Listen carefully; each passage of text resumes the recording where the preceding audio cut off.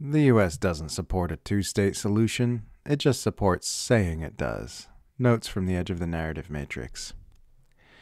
The U.S. doesn't support a two-state solution. The U.S. only supports saying the U.S. supports a two-state solution.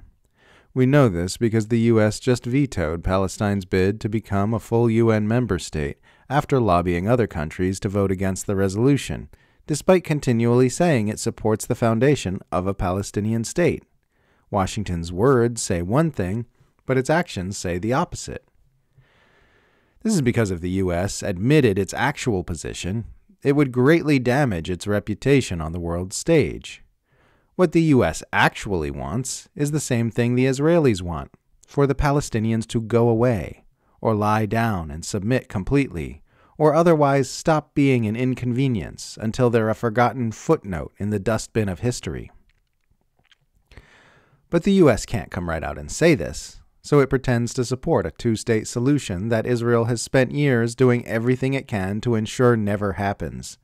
It's a completely fictional resolution to a very real problem, but the alternative to supporting it is to admit you support continued apartheid, oppression, ethnic cleansing, and genocide.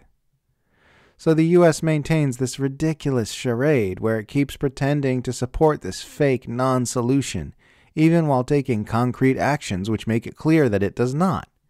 Immediately after vetoing the Palestinian bid for UN membership, Deputy U.S. Ambassador to the UN Robert Wood declared, "The United States continues to strongly support a two-state solution. This vote does not reflect opposition to Palestinian statehood," saying the emergence of a Palestinian state can only come about through direct negotiation between Israelis and Palestinians. We can see right now how things are going on that front. As always, the only way to understand the U.S. centralized global power structure is to ignore what its officials say and watch what they actually do instead. This is good advice for understanding geopolitics and government dynamics in general, and it's good advice for sorting out fact from fiction when dealing with any manipulator in your personal life. Ignore their words and watch their actions.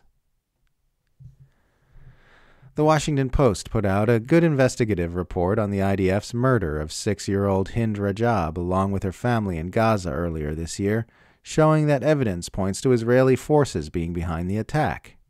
Washington Post editors immediately shit-coded this report by giving it the obnoxious headline, "Palestinian paramedics said Israel gave them safe passage to save a 6-year-old girl in Gaza. They were all killed." This headline is carefully crafted to suggest that Israel kindly granted safe passage to Palestinian healthcare workers who were then killed by some unknown assailant. Imagine going through all the work of putting out a hard investigative report and then having your editor slap that shit on it. Disgusting. A senior U.S. Air Force leader and whistleblower has informed Congress that the U.S. is refusing to pull its military forces from Niger despite being told to do so by the new Nigerian government, and that refusing to withdraw troops from a nation where they aren't wanted is putting them at risk. Which means we've got another illegal U.S. military occupation on our hands.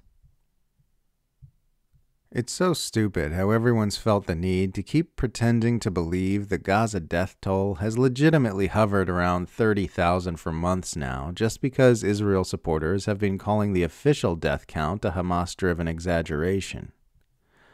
We all know the Gaza Health Ministry hasn't had the infrastructure or ability to count all the dead throughout the Gaza Strip for months, and that the official number doesn't include people killed by starvation and disease due to the Israeli blockade.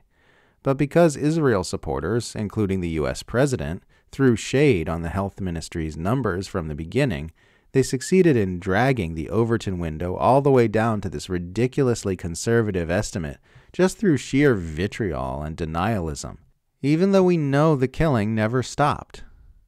Ralph Nader wrote in early March that the real number is probably more like 200,000. There's no good reason to discount this. It's certainly more likely than the number just continuing to sit around 30,000 for no reason.